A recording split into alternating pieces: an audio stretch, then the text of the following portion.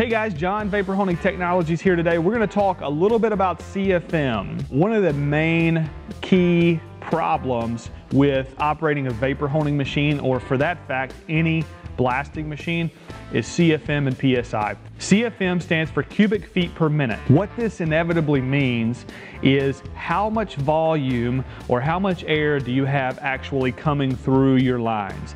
So the smaller the line, the less CFM or the less flow.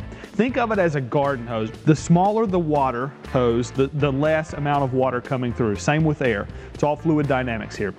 The bigger the hose, the more volume of water or air coming through. Obviously, you have to have a certain flow rate to achieve a certain PSI. Obviously, PSI is really important in any blasting process, specifically vapor honing, because we give you certain parameters and certain specifications on setting this machine up. So if I tell you 120 PSI on the machine, obviously you're gonna need at least the high end of the CFM value that we give. So 20 to 25 CFM, you're gonna need on the high end to sustain that 120 PSI. The higher the pressure, the more CFM you need to maintain that pressure. So it's a really key point. These machines, or any blasting machine, will not work effectively if you do not have the correct CFM and PSI. A lot of people ask, well, what kind of compressor should I get? Well, there's a million different options out there for people.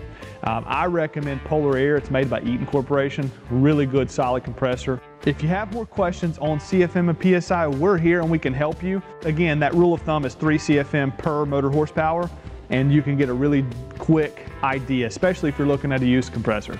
But be very careful on used compressors, because you do not know how long they've been running and how hard and how long each time they've been running, because the duty cycle obviously directly affects the performance of the machine over its lifetime. So if you have questions, give us a call. We're here to help. Again, thanks for watching. Take care.